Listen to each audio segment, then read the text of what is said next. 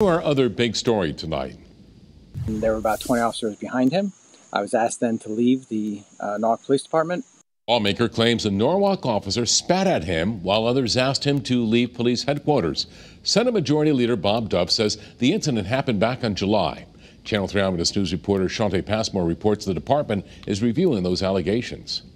Senate Majority Leader Bob Duff says the Norwalk Police Department needs to do some soul searching and come up with solutions benefiting the community after he experienced what he calls was a showdown of bullying and intimidation. July 24th, the day the House passed the police accountability bill.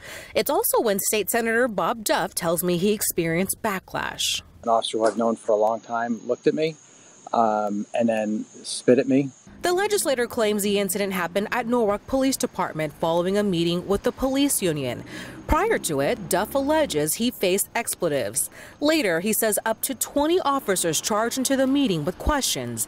Afterwards, he spoke privately to an officer outside, and that's when Duff says someone else spit at him before being surrounded by more officers. The department's top brass tells Eyewitness News he met with Duff Friday.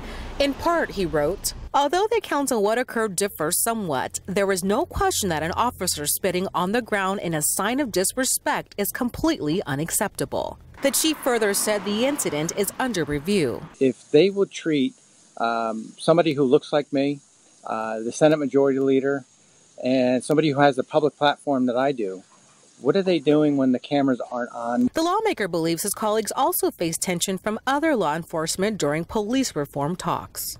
The police chief tells Eyewitness News the involved officer agreed to meet with Duff. Right now, the state senator says he's waiting to see what actions the police chief will take and from there determine if those steps are appropriate or not. In Norwalk tonight, Shante Passmore, Channel 3 Eyewitness News.